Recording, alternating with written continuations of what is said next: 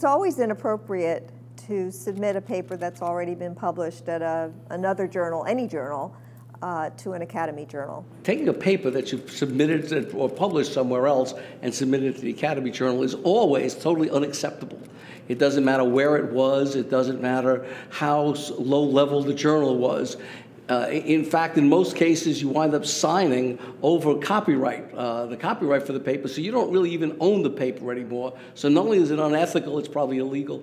If you have published your work anywhere, you cannot publish it again in an Academy journal.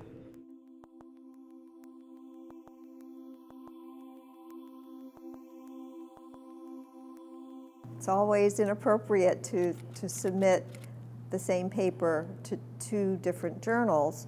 And one of the things that you need to think about is the reviewer's time. You're asking people to spend quite a bit of their time for which they are not compensated in any way. They're just doing it out of the goodness of their hearts.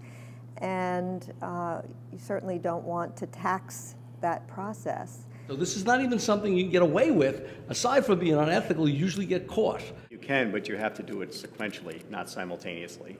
If you submit it to a journal and it is ultimately rejected, you can take the feedback, improve the paper, and then send it to another journal.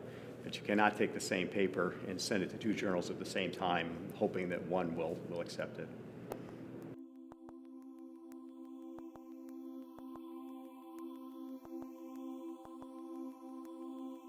Absolutely, it's fine, as long as you ask the editor first.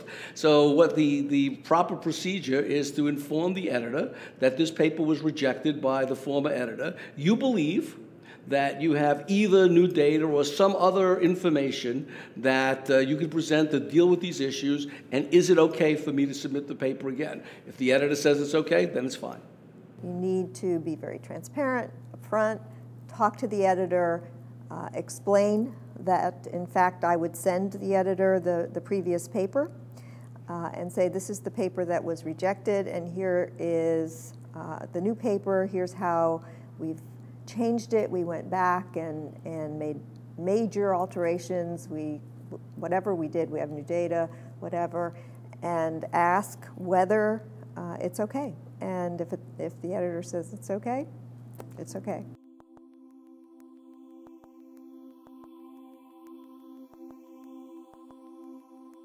If you find an error in your data or in your analysis after you've submitted your paper, you definitely should correct it. If you have not received your reviews or your editorial decision, you should proactively contact the editor so that they can get that information out to the reviewers. If it's during a revise and resubmit when you're doing a new analysis, you should absolutely do so. Once a paper has been published, you can submit a retraction or a correction, and that will be fixed in an electronic version that lives on evermore. I have actually lived with that myself, so the answer is yes, you should correct it as soon as you find out. If you become aware of an error in your paper, you should tell the editor or whoever else is relevant as soon as possible. Yeah, you could publish errata sheets to do this.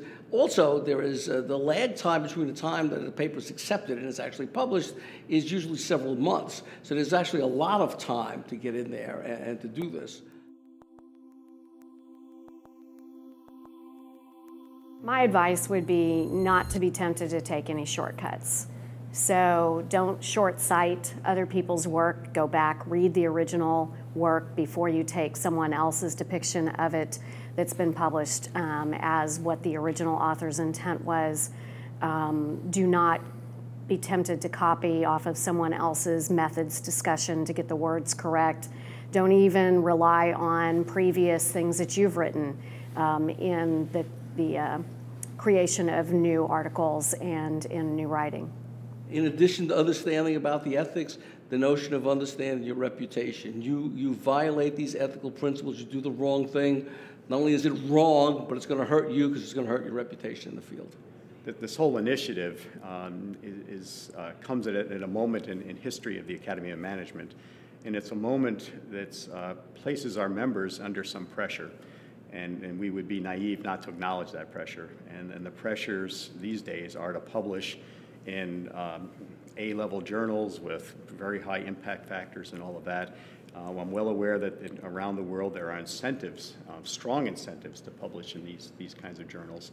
And there's, when so much is at stake, people will press the limits of what might be at a minimum appropriate and at some other standard of what is sacred in our work. I would just remind ourselves that what we do is sacred, and that there's a sacred trust we have with our students, there's a sacred trust we have with society, with the people that pay our salaries, and that this isn't a game, and that we are trying to do work that, to quote the vision for the Academy of Management, inspires and enables a better world through that work.